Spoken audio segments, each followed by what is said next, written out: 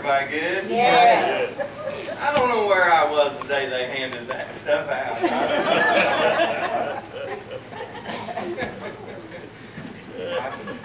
think he took it all. Yeah, he got it all, didn't he? Yeah. Well, feeling better already, ain't you? Yeah. Is everybody good? Yes. Has anybody got a starting place or hung up? Got any questions before I get going? I usually say, since it's a rainy night and just kind of home folks here, I don't mind saying, does anybody got a starting place? But I pretty much say it all the time now, so. Everybody good? Yeah. Nobody's got one?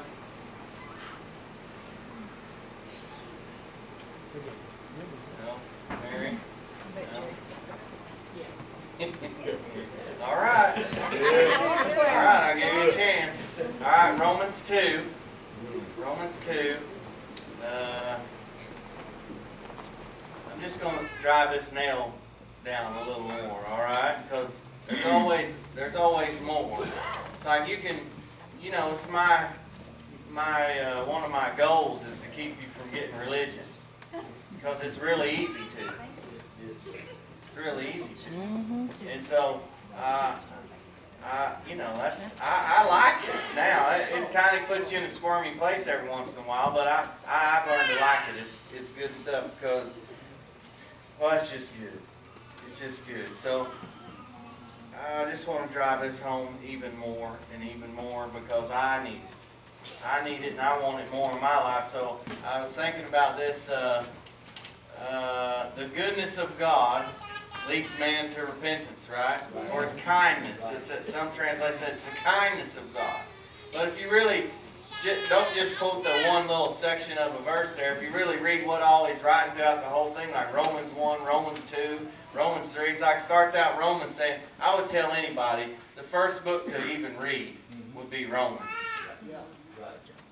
Everybody don't have to agree with that. I'd say the first one, because Romans starts out, you know, talking about God, and then it said, you know, the law and man was hopeless, and you know, without under the law, every man's found guilty. Man's in a wretched, worthless old place, and you all are a mess, and this and that. And it's like really beating you down, right? And thinking, my goodness. And then he says, and then he goes on, under the law, every man, even if you don't have a law of yourself, on your own law, in your own heart, you'll condemn your own self, and you're all found guilty, no matter whether you're Jew or Gentile. All man's hopeless, right? And it's like, geez, this is kind of a bummer story he's writing to us, right? And he gets to Romans 3. But now, apart from the law, God has shown us a way to be made right with Him. It's not up to your law keeping and your obedience and whether you're Jew or Gentile or whatever you are. God has shown us a way to be made right. Made right. Without keeping the requirements of the law that was given through Moses. Those that believe in Jesus, that He gave His life and shed His blood, God has declared you righteous. Amen.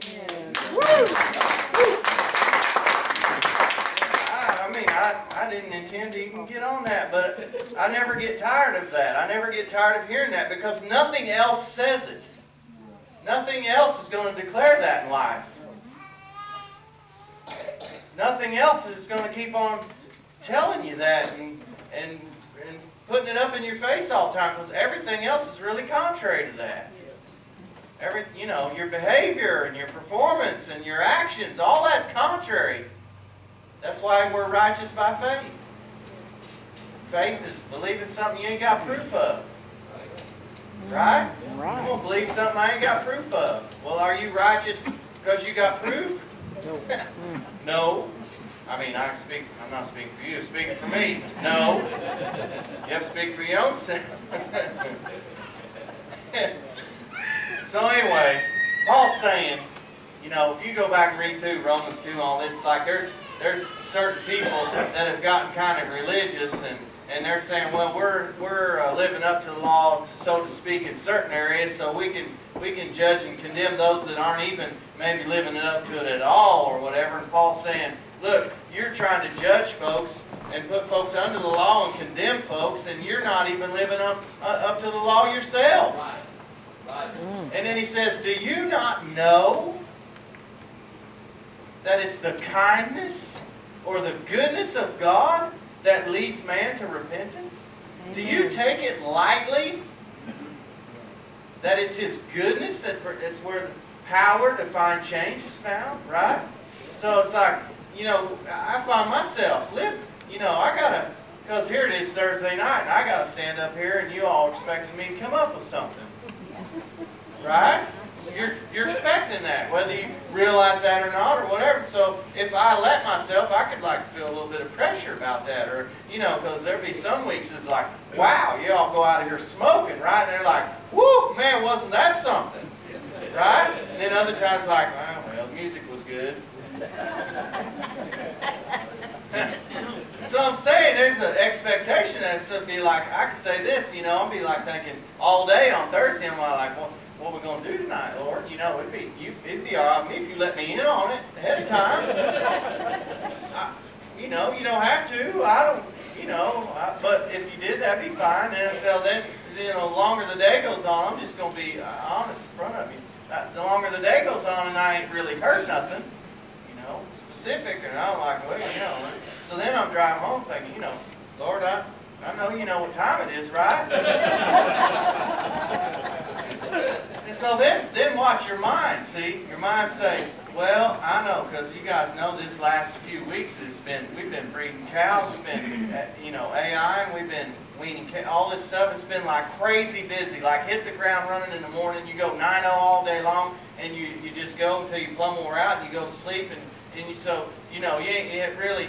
you ever been through times of your life you're so busy you haven't given much, you don't get to sit down and just focus and study and just be right in there snuggled up where you like to be, you know what I mean?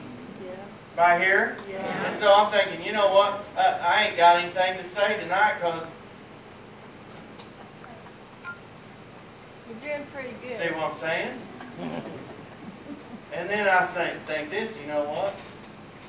Do I think I have something that's worthwhile to say, or do I think that I come up with something up here because I've studied, or because I've been focused, or because of this, or because of that? Or because He's good?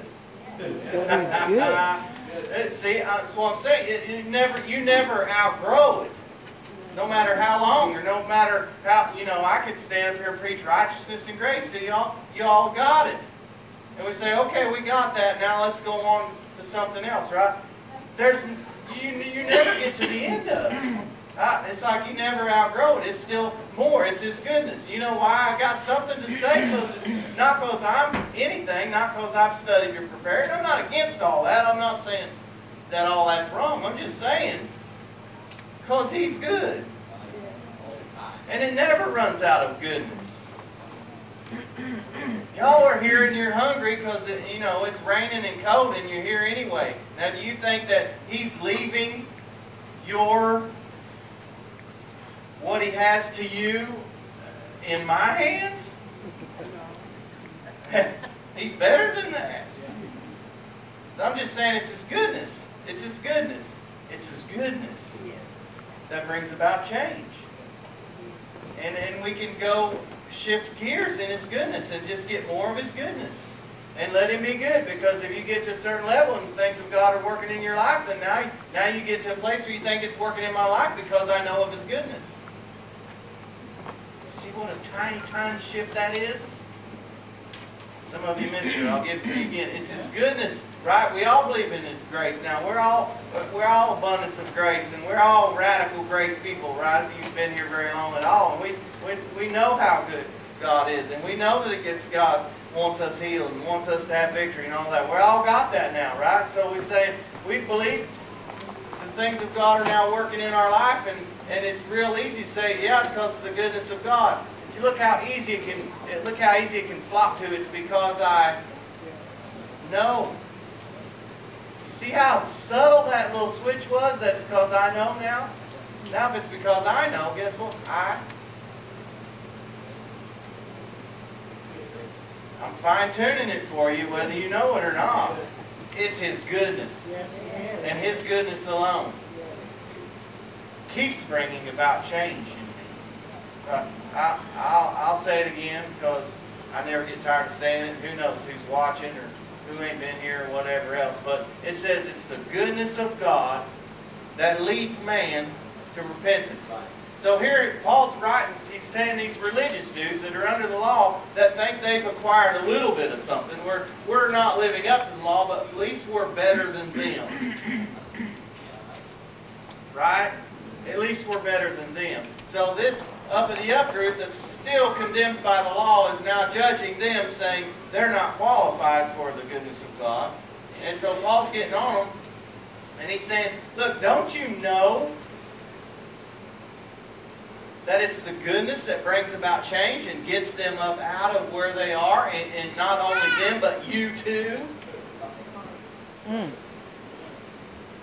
Because repentance is not. We've really messed up repentance. I can't go by it without getting on it. We've said repentance is you feeling guilty and sorry and making promises to God that you can't keep.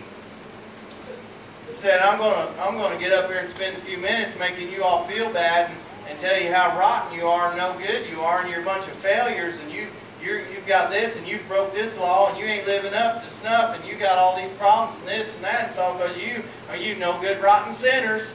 Alright, Jeff, get up there and play a real slow, sad song so everybody can feel guilty, and you can run to the front and cry and tell God how sorry you are and make promises that I'm going to change this time, I mean it this time. And that lasts about 2 days, and now you're even more guilty and feeling worse than you were before you even made the promise. Right. Right. That's what religion has taught us, what repentance is. That's nothing of what repentance is. You can do all that and go home unchanged. You can attend church 3 times a week. You can read your verse of the day. Beep, beep. Verse of the day, all right. Hey, I've read my Bible. I can pray. Now I lay me. Have a sticker on my car and all that. Still not know God. You can have Christian music going all 24/7. Still not know God. The point, Jeff sang it, the whole point of Jesus coming, the whole point of the gospel is for us to be changed. Changed back into who we originally were created to be. It's not, okay, repeat this prayer. Tell God what a sorrowful sinner you are, and your name's wrote in the book, and just try your best until you get over yonder. That's right. Repentance means this, to start thinking differently. To have a whole new mindset. It's like a whole different mind. Repent. Repentance, like re is the prefix re, right? School teachers, you know, I don't get a very good grade in English most nights, but re is to redo something, right? To do again, or go back to redo something. Re, that prefix repent. So re means you're going to go back to something. Repent, it's like you're going to go back to thinking the way you were intended to think before man ever ate from the tree. In fact, it said pent. That word pent, it's like we get penthouse suite, right? You know, the penthouse, it's up on the top floor, a high place. Get your mind back to the high place that it was intended to be before man ever ate from the tree. Before sin tainted our way of thinking. Before the world schooled us and taught us how to think and how to do it. You get me? Not only that, pent means 5. You know the number of grace is 5? Yes. Let grace get your mind back up to the high place that it was intended to be before man ever ate from the tree. What if we could actually think? What if we could actually think about everything? Ourselves, about God, about life, about the world, about people. What if we could think the way we were originally intended to think before sin ever existed?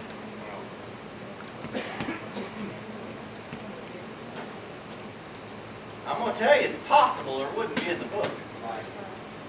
He's not going to give you something that you can't get. Right? He's not going to just throw it out there and say, "Oh, just kidding, you can't really achieve that. You can't really get that." You know. So how do we get that? That's what Paul's saying. Understanding His goodness and how good God is. Understanding how good God is where the power for getting change is found. Leads man to change. Because we all still need change. I still need change. I still want change. I still want my mind renewed to more. I still want to more think like sin never existed. Because that's the gift of righteousness, right? That's what grace is. Dean's definition of grace, God treating man as if sin never existed. Grace is this: God treating man as if sin never existed. I want to renew my mind to that, to where I can think and I can decide and I can interact and I can operate daily as if sin never existed.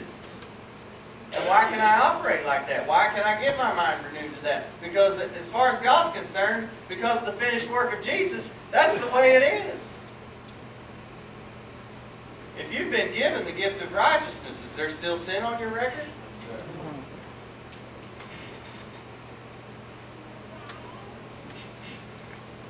If you've been given the gift of righteousness, it's a gift, see? You didn't achieve it, you didn't perform it, you didn't behave well enough for it, you didn't earn it, you didn't clean up yourself enough, you couldn't.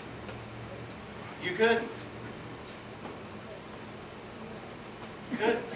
So He loved us enough to give it to us as a free gift. Jesus came and achieved it. Jesus never sinned. Jesus came to earth and performed never sinning. You got that? Jesus came and performed never sinning. He lived it. And then put my name there down. Mm-hmm. Yes. He never sinned. Right? Right. Jesus never sinned. Jason did. So Jesus swapped places with Jason. Now, as far as eternity is concerned, as far as heaven's concerned, as far as the Father's concerned, Jason's never sinned.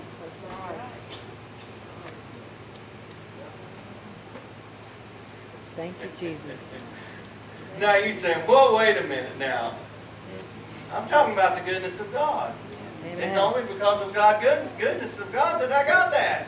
He's good. All And it's the time. His goodness, not Jason's goodness. It's all based on His goodness. Mm. It's none of it based on your goodness.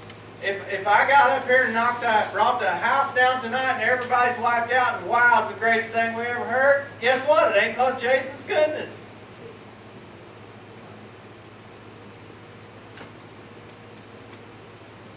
Because God's good. It's because of His goodness. And the more we believe in that, He can't help it. He can't help it. The more you draw on it,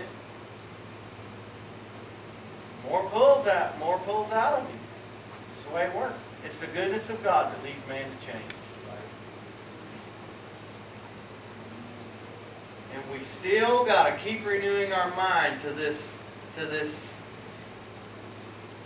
feeling or this thinking that says, well, yeah, all right, but only so much, or yeah, all right, I understand it now and I've reached a certain level, now it's a little bit up to me, or you gotta forget that. You gotta forget that. It's His goodness. And it's like, I want, this is going to sound, it's just going to sound however it sounds. I don't care how it sounds. I want some more of it. Bless me. Give me more revelation of His goodness, because we ain't exhausted it. And I think He's a lot better than I used to think He was. He's a lot better than I used to think He was. Oh, Bill Johnson said, if God's, he said, we say, well, God's better than we think He is. Well, then start thinking different. If He's better than we think He is, then our thinking needs to change. Because He's good. And He wants us blessed. And I say, well, only so much, right? No, go on and bless me.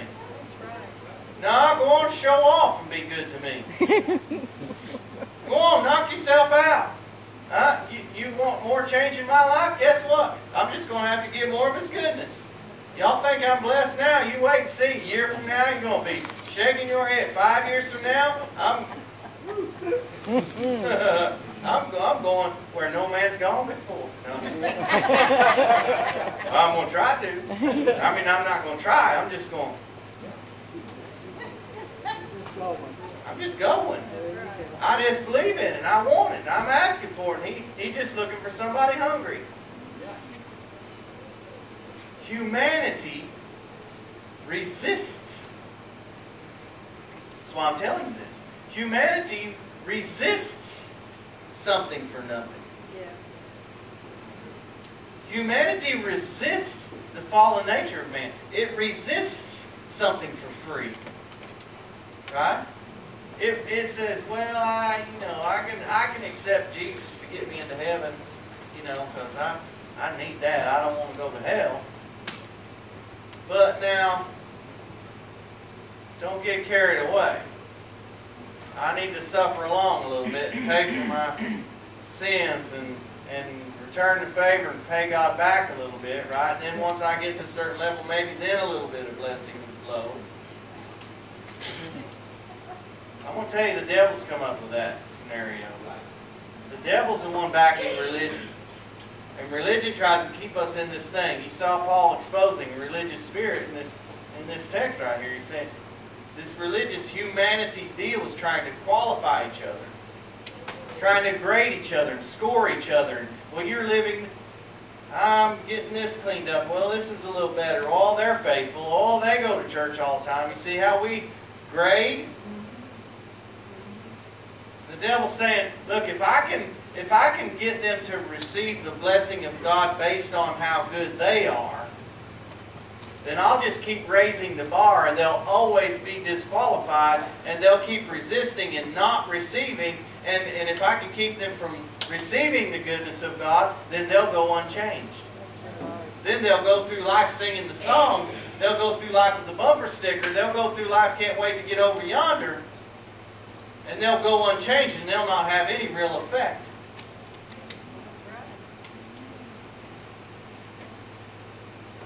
The gospel's way more than getting your name in a book and repeat this prayer and can't wait for over yonder.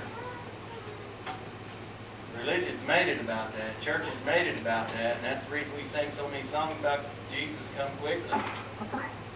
Come on, can't wait, all this stuff. I'm not in a hurry. He ain't in a hurry. I got a lot of devils to whoop before I'm ready to go. I got a lot more goodness to live in before I'm ready to go. I got a lot more changing to experience before I'm ready to go.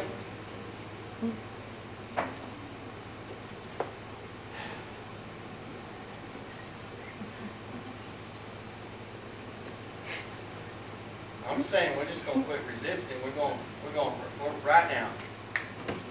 Right now, we're going to understand that it's no longer about whether we're qualified or not. That it's no longer about whether we deserve it or not. It's no longer about whether we've reached a certain level or not. It's all about how good He is, and we're going to submit to that. We're going to agree with that and say, just come on with it, Lord. Come on with it. Bless me.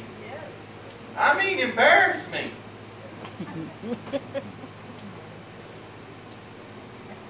Go on and heal me, even though I don't deserve it. Go on and heal me, even though I've caused whatever it is that's ailing me. Because your grace and mercy is so much bigger than anything I've ever done. Go on and restore this for me.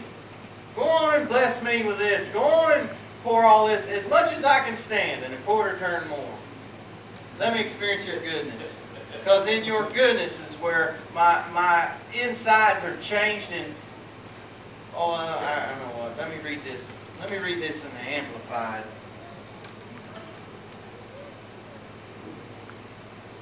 Oh, go up there. Oh.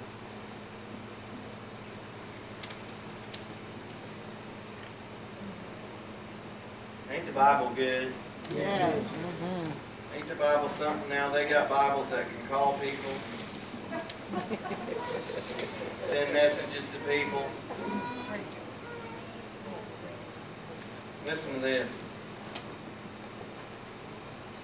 But do you think, let's see, verse 4, Romans 2, or do you have no regard, this is Amplified, or do you have no regard for the wealth of His kindness and tolerance and patience in withholding His wrath?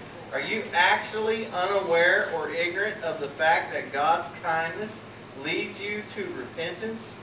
That is to change your inner self, your old way of thinking, and seek His purpose for your life? Did you get that? That's in the word. That's the goodness of God leads man to repentance. Here's it is in the Amplified. I'll read it to you again. Are you actually, I'll back up, or do you have no regard for the wealth of His kindness? The wealth of His kindness? The richness of it? Like you're not going to run out of it? He's not on a shortage and divvying out so much to each person. He's got a lot. You're not going to run out of it. It's not even getting low. The wealth of His kindness and tolerance and patience in withholding His wrath. Are you actually unaware or ignorant of the fact that God's kindness leads you to repentance? That is to change your inner self, your old way of thinking. Seek His purpose for your life. Man, that's good. That's good.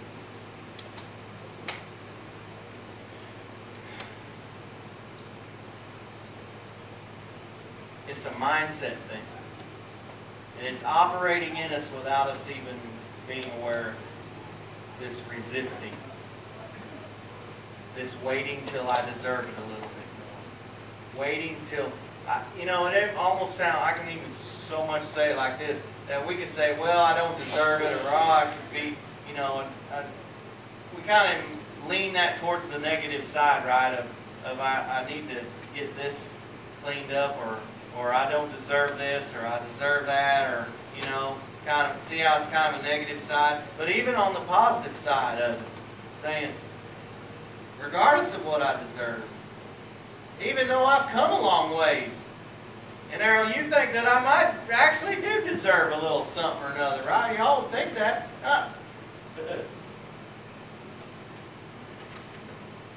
Got to get rid of that mindset that it's anything about what we've earned, or what we've done, or what we haven't done, or we've messed this up, or we've not done this enough.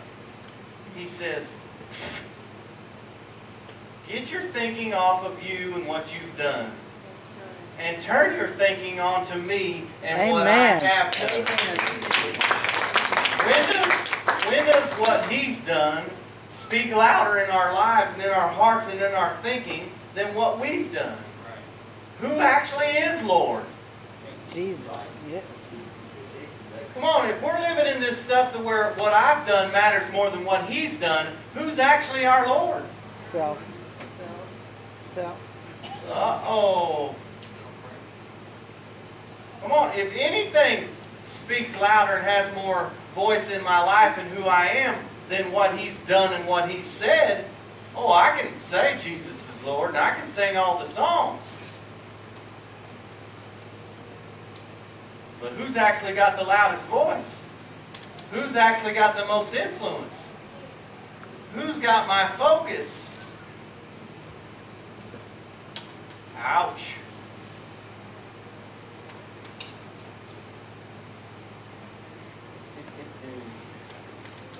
I'm just exposing it. Because once it's drug off into the light, kicking and screaming, it's whooped.